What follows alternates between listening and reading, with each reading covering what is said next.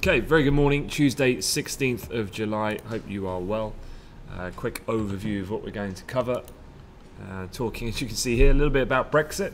Got an update, a couple of comments out of the Treasury Secretary on when we can be expecting further dialogue between the US and China on the trade talks. A little bit about the debt ceiling as well, with that looming in a couple of months' time. Some movement as well from Stephen Mnuchin. RBA minutes overnight, what did they say? Any impact on the Aussie? And we've got quite a busy calendar for today. Combination of a lot of Fed speakers, as we were indicating in the briefing yesterday. You've also got Mark Carney speaking later on this afternoon, but more broader topics rather than anything explicit, but nonetheless the governor will be hitting the tape. And then we've also got quite a few important economic data points coming out from the UK, from Germany and from the US in the form, the latter, of retail sales. So before I begin, let's just have a look at the overall charts this morning. The dollar touch firmer, the dollar index up about 0.1%, so I can see both major pairs slightly lower, underperformance arguably in the pound having broken through. You can see in the center top chart here the range that we're seeing in the Asia Pacific session. Cable already moving down to its respective S1, and as you can see, both Eurodollar and cable, as I'm talking right now, are printing fresh session lows. Elsewhere though, the other asset classes particularly quiet. US index futures pretty flat, very minor positive, similar kind of situation like the Euro stocks and the DAX. Gold and T-notes pretty much unchanged in the same case, at least for now, for Bund futures. And WTI crude only down about 14 cents. So if anything, I'd say a little bit of currency movement, perhaps a little bit of underperformance in the pound, which is unsurprising as we're going to go through some of the Brexit headlines. Also, as well, I was reading an interesting article on Bloomberg this morning talking about the month of August. And from a seasonal point of view, the pound does underperform. I think they were looking at euro sterling in particular in the cross, but for the last 5 years, tends to be generally a negative month for the pound. Now overlaying the economic situation with the political uncertainties, and it does make some sense of why we would be moving to the downside from a fundamental perspective. This is the headlines though that we're looking at this morning. Brexit talks get more hostile as EU considers sweeteners to deal. Now, a couple of things to be aware of here if I run you through the main gist of the article. Stephen Barclay and the EU chief negotiator Michel Barnier, they were meeting last week, and apparently, just given the stance of the Tory candidates at the moment, both Jeremy Hunt and Boris Johnson, although one slightly more harder in stance than the other, both have talked about their seriousness of being able to leave with a no-deal exit if the bloc will not talk.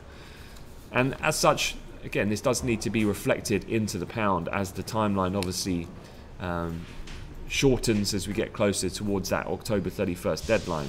Now, a couple of things to be aware of here. Both candidates, as we've been listening to these hustings between the two, Hunt and Johnson, both candidates for the prime ministerial role have promised to renegotiate the Irish backstop. Obviously, that's one of the most contentious issues of the entire deal and has often been the main sticking point, why we've remained at this impasse. They both, though, have reiterated in their leadership debates yesterday that the measure has to go. Tweaking it is not enough. Does sound rather familiar to where we were, just a few months ago under Theresa May. And this whole, remember when she was getting these votes of no confidence in her about, 7-8 months ago that failed. There was the ERG, which were particularly prevalent, and they were talking about this idea of the backstop, but then we couldn't make any progress, and I fear now we're kind of going into a similar situation. Where does that kind of leave us? Well, this is the updated decision tree. And I was speaking to a couple of the newer interns yesterday about the outcomes for Brexit. And the point being is there is really not a lot of clarity over which one of these potential endgames for Brexit is going to really win out, because they're all fairly even. Whether that is a no deal, of which you probably assign a slightly lower probability of actually occurring. I think the split across the major banks, Goldman's has that assigned at about 15% at the moment. Nomura's up at about 30%. But obviously general election, second referendum, a smooth, orderly Brexit with a transition, a general election, if we make it to 2022, is looking less and less likely as time goes on. But a few things here. The current status hasn't changed from the EU's perspective. They've said that the deal is not up for renegotiation. However, there are early discussions internally over a package of measures that would aim to make it more palatable in the UK so that the next Prime Minister has a chance of getting it ratified by a divided Parliament. Now, the Bloc is wary of offering Hunt and particularly Johnson significant more than they gave May. You can kind of understand that because, you know, if you give an inch, they'll take a mile as far as the negotiation tactics are concerned. However, officials have said there is still some ammunition left as they held some concessions back when it became clear that Theresa May was unlikely to get her deal through Parliament. Brexit diplomats from 27 national governments in Brussels have been told to be on standby throughout the month of August, should discussions between the two sides resume in earnest, and they aren't expecting significant movement until the second half of the month, at the earliest, second half of August, that is.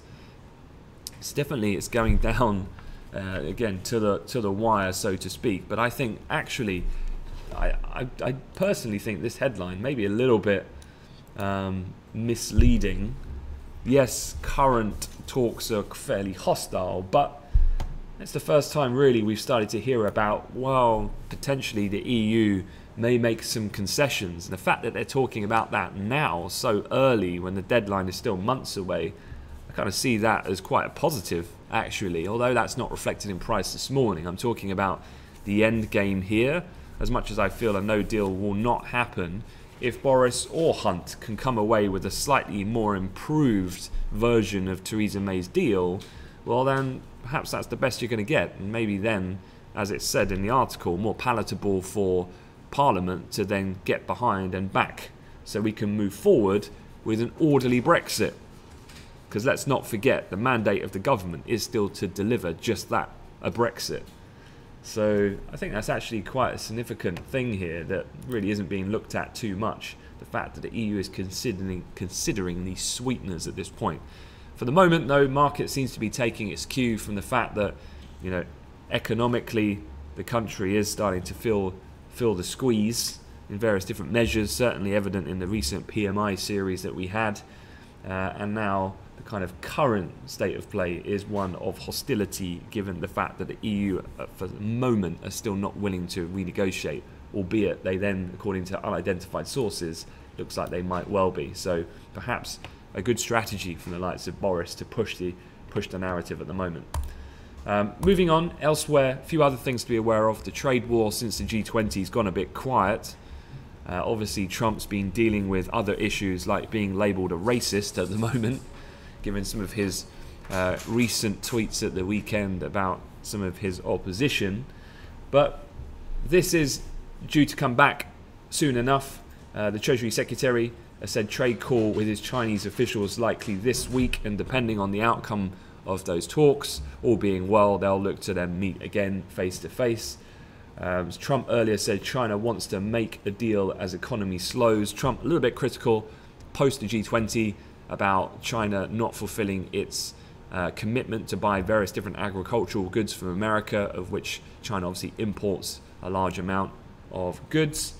However, China has said they have been doing that and they'll be more than willing to do more, all being well that these calls come out with a positive outcome to continue to push the negotiation forward. So I would say keep an eye out for anything more that comes of this issue, but quite frankly I think Trump's slightly more sidetracked by domestic issues, given some of his recent comments that he's made, which have caused quite a sharp reaction in the public. The other thing as well, this isn't really being too talked about at the moment, but it's worth just mentioning so you're aware of it. But the Treasury Secretary, again in the press, talking about the deal to raise US debt ceiling is getting close. I think the by the numbers, we'll be expecting to hit the predefined debt ceiling in the US by not October or November, but actually I believe it's September time. So that's not too far away. This is kind of a regular thing that tends to come up almost annually when America gets close to hitting its predefined debt ceiling. What tends to happen then is that Congress will meet. What Stephen Mnuchin is saying here is that there is no need really or threat of a government shutdown, because that is often what can happen here, because those who want to be more fiscally prudent don't want to keep bumping the debt ceiling higher, but it almost is inevitable that the debt ceiling normally gets edged a little bit higher just to facilitate the ongoing working of the government in that respect. So what he's saying is that that's getting close, but a deal will be in the making soon enough. Elsewhere, RBA, I wouldn't say there's been a particularly sharp reaction in the currency overnight. I don't really think this changes how markets were positioned anyway. Remember, we've been seeing rate cuts from the Antipodean central banks now for some time, recent months, and the RBA said they're monitoring job market closely and to adjust rates if needed. So keeping open the optionality of cutting rates further. Again, pretty much what markets were thinking anyhow. But I guess the one thing to be aware of if you were trading the Aussie in the overnight session, particular focus on the job market and inflation in Australia. So if you ever get CPI data or jobs data, I would imagine that rather than these minutes, which by default are quite dated, I would say the latest readings of which the central bank will take their direction from is going to derive from those two data points. So whenever you have those economic releases, I would say you want to be particularly cautious and aware if you're looking at the Aussie and existing positions, or if you're going to look to trade the actual currency in the overnight session. That will probably see the biggest, sharpest reaction in the Aussie.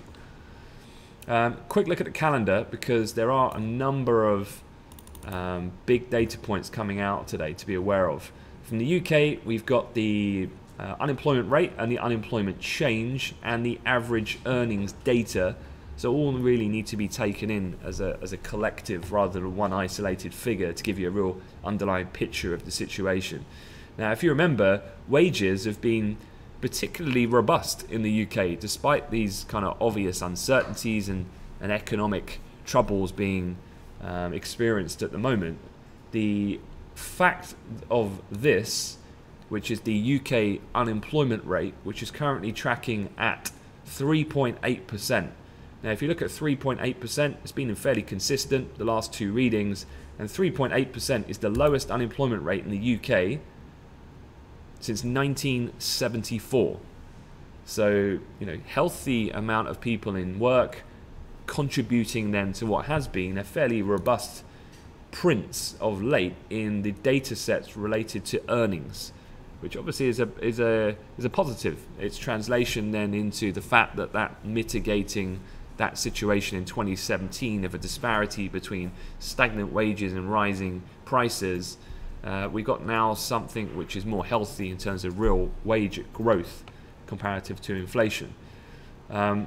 So that's something to look out for at 9:30. Going further forward, you've got then the German ZEW coming out at 10 o'clock. Now, this was ZEW last time. It was a shocker last time this data came out. You can see it down here. Came in at minus 21.1. It was way weaker than expected, and it was a severe negative print comparative to the prior 3 months before.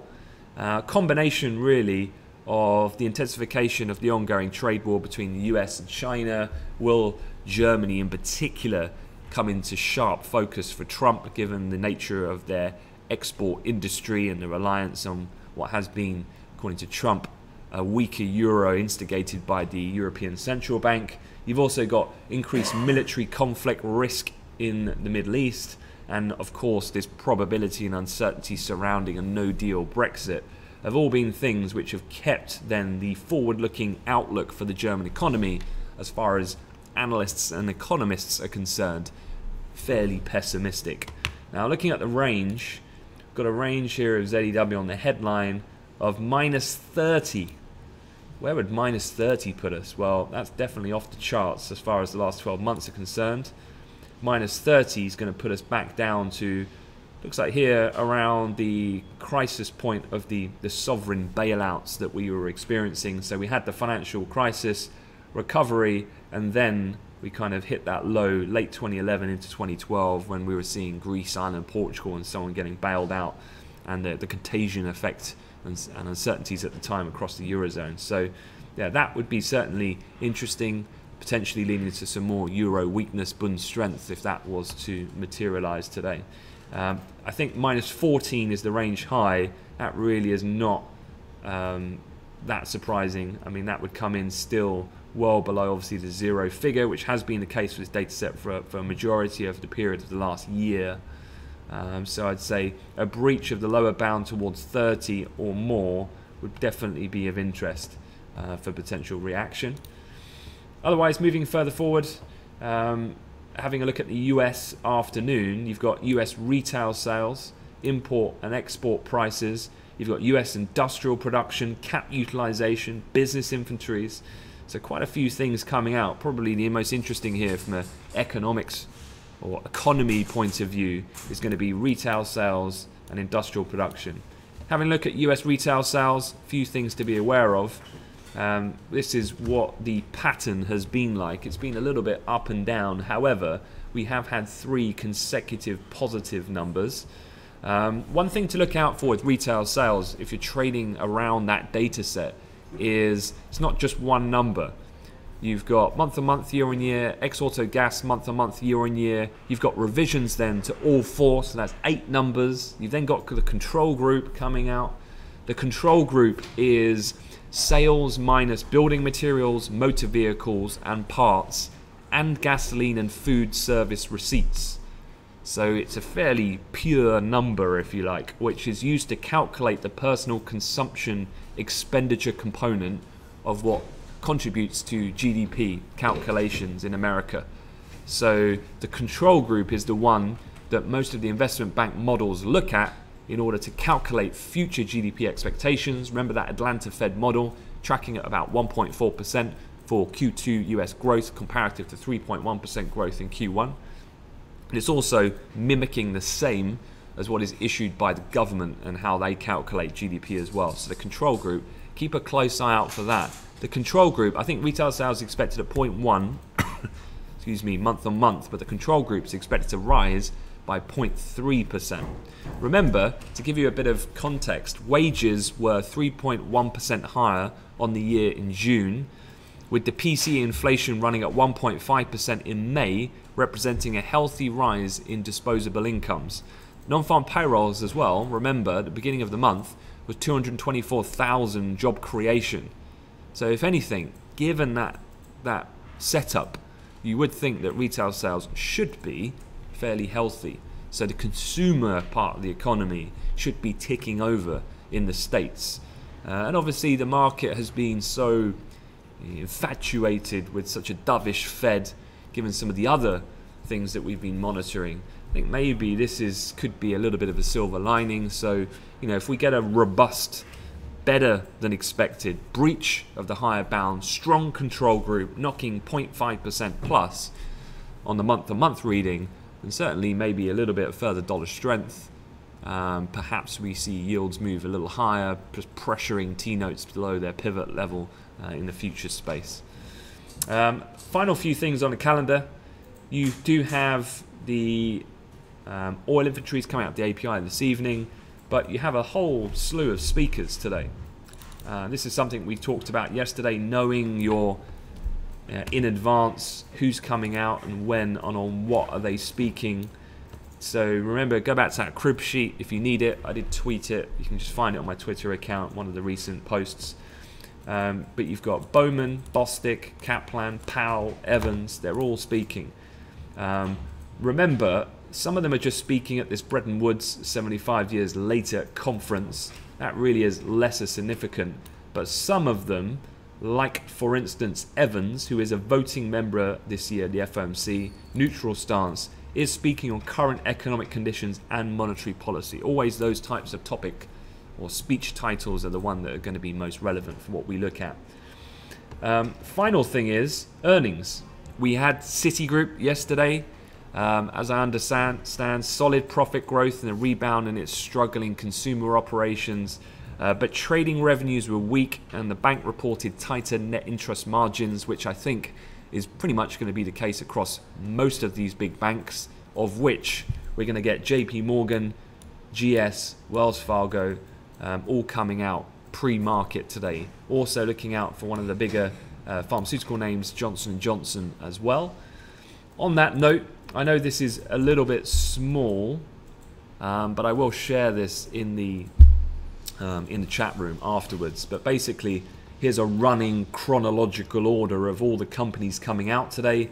So Johnson & Johnson and JP are up at 11:45 a.m. London time, so late morning. Goldman's at 12:35, Wells Fargo at 1 o'clock is your schedule for earnings releases as per the slate this morning.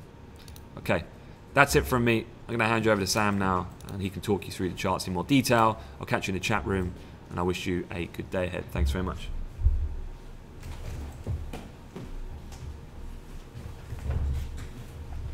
Hi guys, hope everyone's doing well. Just having a quick look to start off with the pound, which is drifting lower here, just pushing through the S1 for the day and turn around that area. Before the first test, we had a bit of support come in as was the low of the afternoon of the 10th, and that's just broken on the second time of asking, at least on the half an hour candle. Anyway, next key area to focus on, I'd say if we can get through 125.20, would be looking down towards S2, where we had support on the same day on the 10th as well, and also around there, the 125 handle, not looking too good. For pound, euro pound again, after a decent enough day yesterday, pushing to the current high for now. So with the pound, bit of pressure. Data are not expected to be all that great. So just having a look to below where we're trading. S2 important, and then the low. If I just move that above the camera from the 10th and the 9th as well, would be pretty key levels. I think unless we were to really push above the highs of the day in this trend line that contains price, we're not really looking to go long, I would say. Euro wise, let's have a quick look. Range bound, you have to say, stuck in this range. Those highs from yesterday were the high of last week. The low, while chopped through a bit on Thursday, you could argue S1 could be a pretty important level. We did get a break of the pivot yesterday eventually on the XYZ time of asking. That offered a bit of resistance, but the push down, the breakdown was pretty limited. Pivot, I would say, still remains an interesting enough area.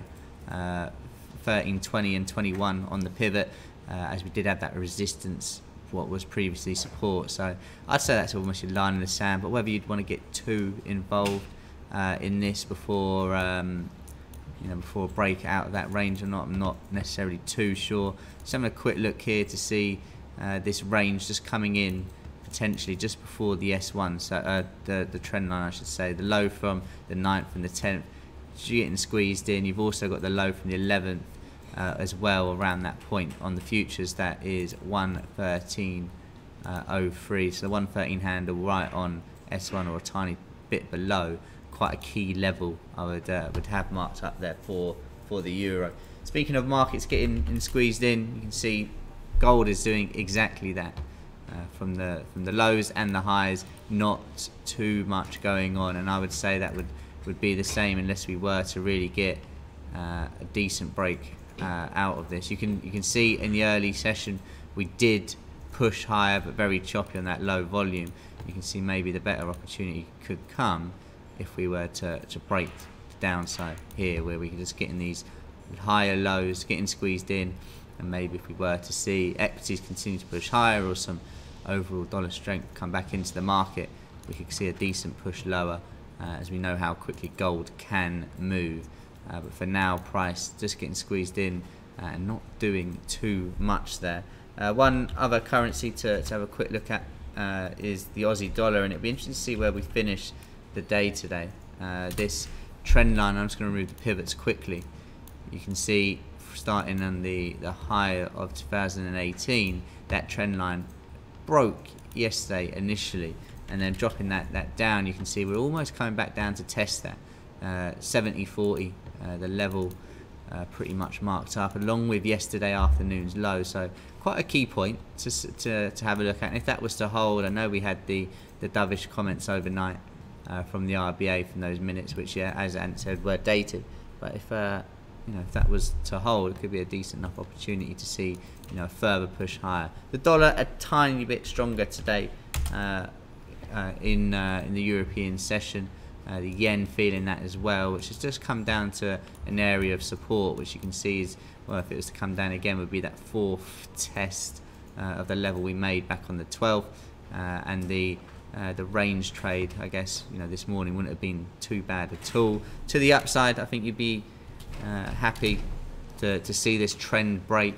You can see we're getting squeezed in from the top and also the bottom as well. If we have a trend line on starting on the low of the 10th, you can see that would also come to the low of the 12th, and then potentially to this area right now where you've got the low of yesterday, this morning, the trend line as well. So quite an important zone there for the yen, and then to the upside you can see that getting squeezed in as well. Quick look over at oil, which started relatively well yesterday. We had that great break of the trend line from starting on what day would that be? Thursday.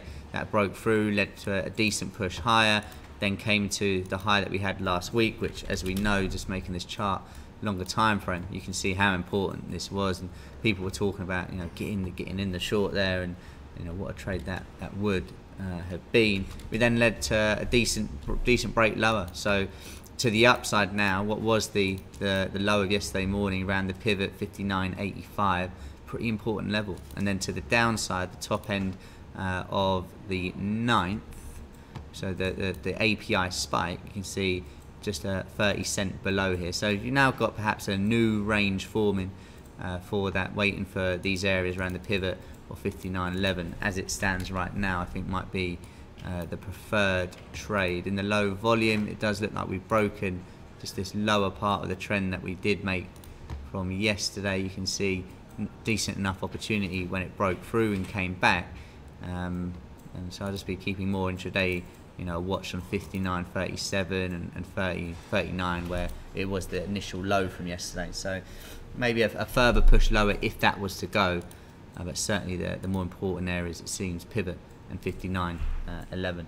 Quick look over at equities, which on the open, on the cash open, did push lower. The failure to push above that level saw us drift back down, and I was waiting for the pivot all day, and it just didn't want to come. Just didn't want to come down, and even when it got close enough, the reaction was pretty limited. So relatively subdued day yesterday for the S&P. We did have a moment post cash open when the trend lines were breaking, and it's half decent opportunities to have taken on. I know it would be right on 230, and that breakdown was held for a while. Looking at this now, you can still see what was the pivot area that I was half interested in yesterday comes in around the S1. 30.11 on the futures would still be somewhere to have marked up. To the upside, if you're not looking maybe into the back end of the session, we've got a trend line holding up from the all-time high. As a break of that could see a further push on. And then just a reminder for those that didn't watch the briefing yesterday or see our strategy report, you can see that top part of the trend channel looking to come in, and obviously that's going to keep moving up the longer we don't get there. But today still around 30.31, so just keep an eye on that should we get a further push higher. Whether we can get a test of that today or not remains to be seen. Potentially just having a new trend line here formed as well from the lows that we had back on Friday afternoon. So just keeping an eye on this price, just getting squeezed in a bit, but volume unlikely to really be there. Any questions, as usual, please do let us know, and we can get back to you as soon as possible. Euro as well here, just pushing down. The dollar just starting to strengthen a touch more as well. Have a quick look over at that pound just to see how that's reacting. So you can see found a bit of support on 20 before breaking through, and this was actually a previous high before the push higher that we had on the temp. So an interesting area of support, next level 125 and the S1. Hope you all have a good trading day, and I'll catch you in the chat.